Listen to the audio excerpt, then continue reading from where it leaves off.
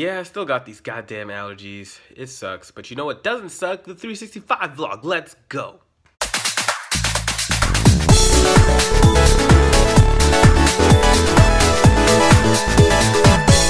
Hello people, today is May 1st, 2016, day 122 of the 365 vlog. And we're going to talk about competition again.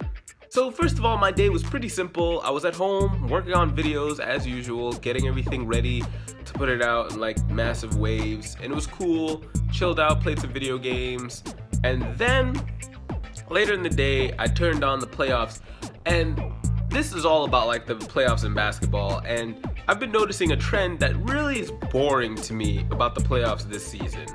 Now, with the exception of a few matches, honestly, overall, a lot of the matches I've been watching seem very one-sided. Now, maybe that's an overgeneralization of a couple of matches that I have watched, but the matches that I have watched haven't been interesting for the most part, at least the ones that I've tuned in that I care about.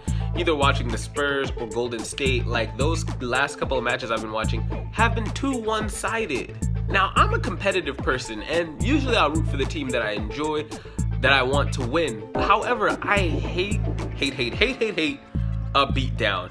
Nothing is more boring than a one-sided match unless I hate the other team or person that's playing in the competitive event. But nonetheless, no matter who it is, I generally want to see a good match between two highly skilled people. I don't want to see someone just get beaten to the dirt like it's nothing, like it's easy. Like, what's the point of watching the game when it's pretty much over? I honestly feel like there should be some type of mercy rule in basketball, at least after the last couple of games I've been watching. When you have at least 100+ points in the third quarter, the game is over, and you're down by like 34, the game is over. There's no coming back from that unless you are godlike. And obviously for you to get to that point, you fucking suck.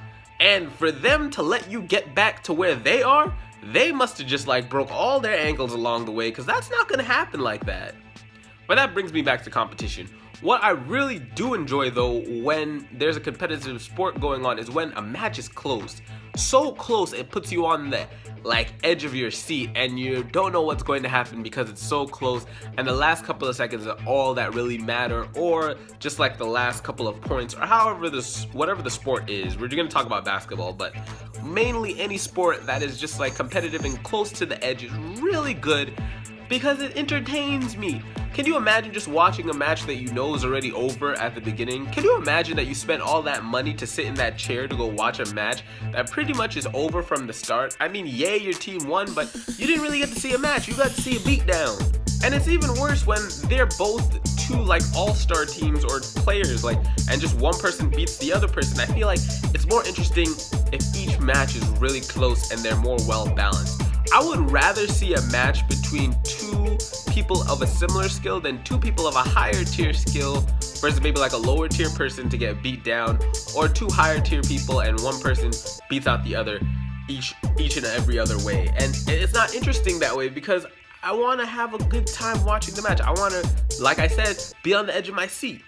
So that's just some of my thoughts on competitiveness and how I think overall a competitive game can be better if matched up with the right people and people bringing the right skills. You can't bring the right skills every day, of course, but when you're watching a match as me, just a spectator, these are some of the things I'm looking for to make it interesting, or else I'm just gonna be bored and change the channel because there's no point in watching someone getting beat down. But yeah, guys, that's pretty much all I have for you today. I hope that you enjoyed my thoughts about competitiveness and one-sided matches. Something that I've just been noticing from watching the playoffs, and I hope that it changes and gets a bit more interesting as we get towards the finals.